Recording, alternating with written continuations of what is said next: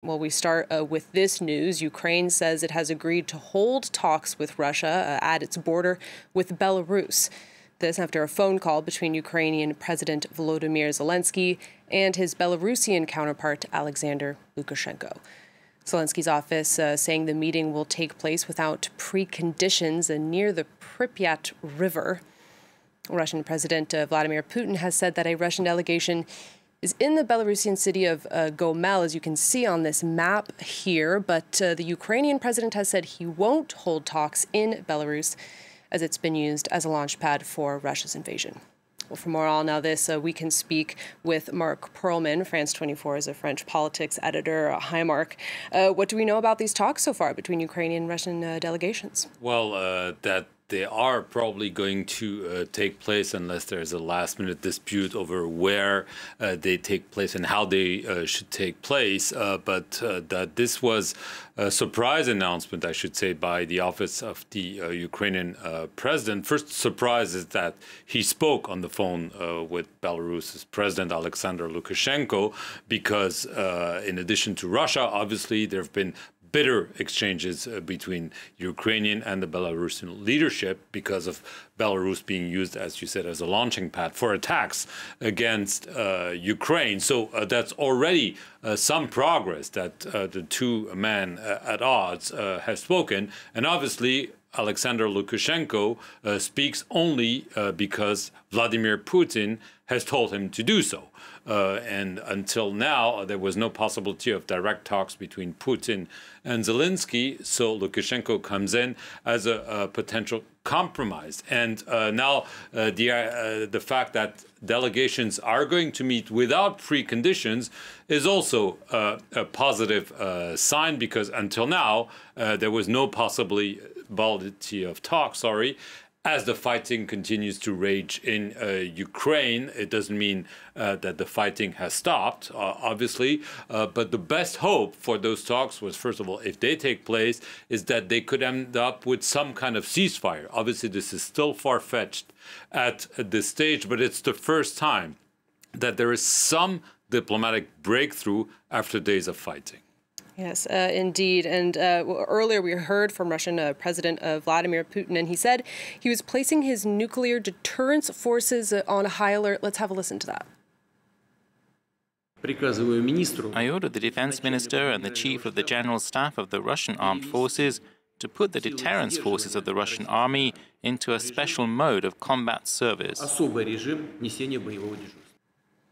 Now, Marc, Ukraine's foreign ministry has accused Putin of making the statement to put pressure on the talks. Yes, he said that it was no accident that Putin made this statement before his military chiefs, just as news of the talks was being divulged. So he sees this as a way to put more pressure on Ukraine to force them to concede at the negotiating table. However, both NATO and the US have already said that this is an unacceptable escalation, because this notion that the deterrence, which means nuclear issue, is back on the table is a worrisome development.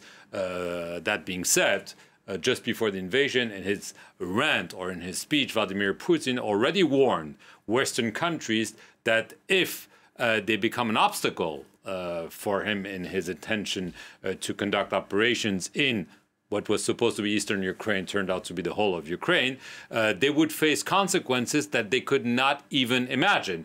Everyone then understood that he was talking about the nuclear deterrence or nuclear weapons. And let's just remind our viewers that Russia is the #1 nuclear power on this planet. They have over 6,300 nuclear heads. The US has 5,500. But obviously, the fact that there is even just discussion of use of nuclear power, we haven't heard this for decades. And so this is a worrisome development. It is probably a tactic used by Putin to put indeed pressure on Ukraine, also to basically respond to the crippling sanctions that are being put in place by the West. And he probably did not anticipate that. He did not anticipate the Ukrainians to resist more than he thought they would. And he did not expect Vladimir Zelensky to remain in Kyiv. He probably thought that he would immediately jump on a plane to France,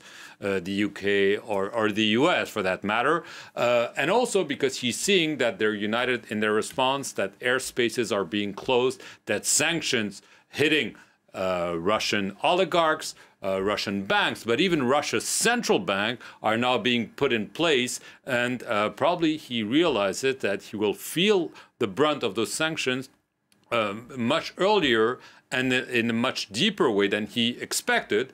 And obviously, there's also a worry that even though there's tight control of information in Russia, we've seen protests on the streets, immediate crackdown, of course, but the more it takes, the more lives are lost, Russian lives, but also Ukrainian lives, because this is a sensitive issue, Ukraine, for Russians themselves. This could create problems at home for Vladimir Putin.